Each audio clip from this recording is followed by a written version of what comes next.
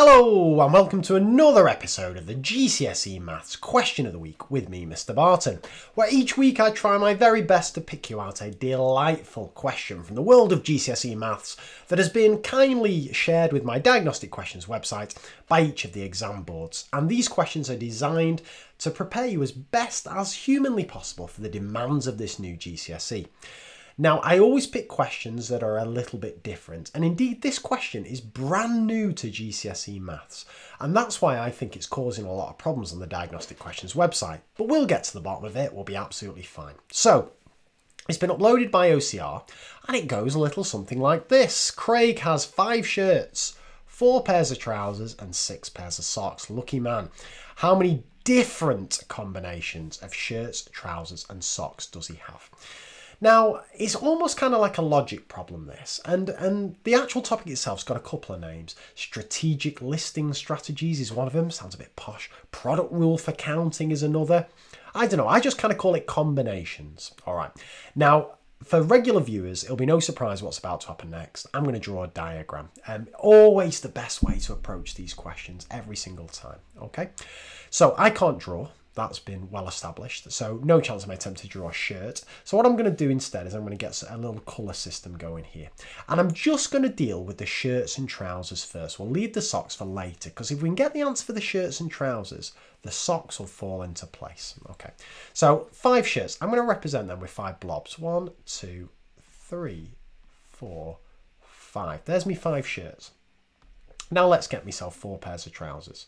1, 2, 3, 4.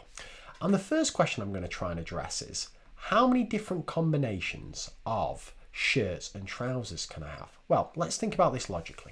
Here's my first shirt. I could put that with that pair of trousers. There's 1.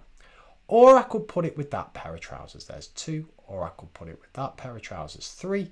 Or I could put it with that pair of trousers. 4. So I've already got 4 different combos straight away. But who's to say I'm going to wear that first shirt? Instead, I might like the look of this shirt. So I could put this shirt with that pair of trousers, that pair of trousers, that pair of trousers, or that pair of trousers. So I've got another 4. But then again, who's to say I'm a fan of that shirt? Instead, I might decide to choose this third shirt and put it with that pair of trousers, that pair of trousers, that pair of trousers, or that pair of trousers. And this fun continues, because by the time we get to the 4th shirt, oh, hello, my pen would work, that 4th shirt could go with 4 pairs of trousers, and the 5th shirt could go with 4 pairs of trousers. So, and every one of those combinations is completely different. So how many have I got? Well, 4, 8, 12, 16, I've got 20 different combos. So there's 20 different combinations of shirts and trousers. And how did I get that 4? Well, it's 4 times by 5. 4 times by 5 is going to give me the 20. But now, imagine I've got those 20 combinations, and then I've got to start thinking about my pairs of socks. So let's go, imagine my socks are this colour. So I've got 1, 2, 3, 4, 5, 6 pairs of socks. So each of those 20 combinations, so these 20 combinations will be right kind of little things like this. Well, in fact, let me go for a white so you can see. So I've got like now 20 combinations going on, and each one of these 20 could go with 6 pairs of socks. And every one of those would be completely different. So I would end up with 6, and then I'd have another 6, and I'd have another 6, and another 6. How many 6s would I have in total? Well, there'd be 20 sets of them, right? 20 lots of 6. So how many combinations am I going to have? 120 completely different combinations.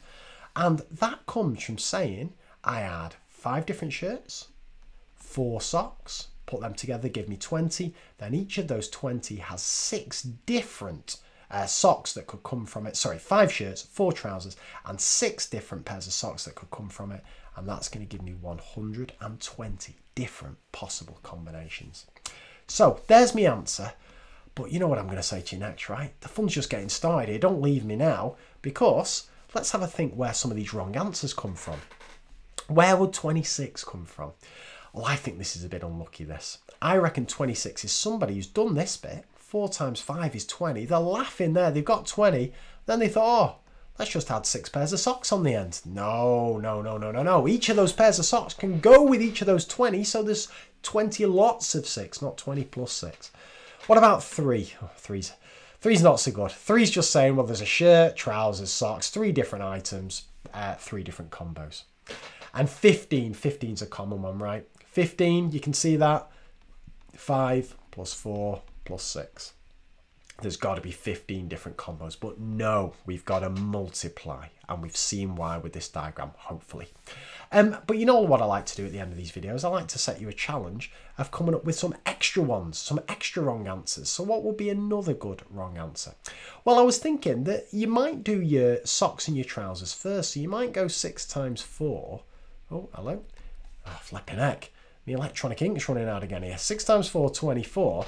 And then, all looking good, but then you decide to add your 5 on instead of timesing by 5, and you end up with 29. So 29 could be one potential option. And another one I thought of is 240. Now, you'd be a bit unlucky to come up with 240, but it could happen. Can you see how you get that? Well, I was thinking, you do your 4 times 5 and you get your 20. So again, everything's looking good there. But then you say, well, wait a minute. I've got 6 pairs of socks, but in each sock, there's 2 socks. So instead of timesing by 6, you times by 12, or you times by 6, and then you double your answer. But of course, what we're assuming here is that the socks go together in pairs. So you can't be splitting your socks up left, right, and centre. Okay, so there it is. As I say, it's brand new to GCSE. My strong advice will be to do a diagram every time. I'd also advise you to try the rest of this quiz out, because it tests a lot of different skills there. And also, if you're struggling with this, just look up systematic listing strategies, everybody's new favourite topic, on mrbartonmaths.com. You'll find worksheets, videos, all that kind of stuff. And I'll see you for a fresh question of the week next week. Take care. Bye for now.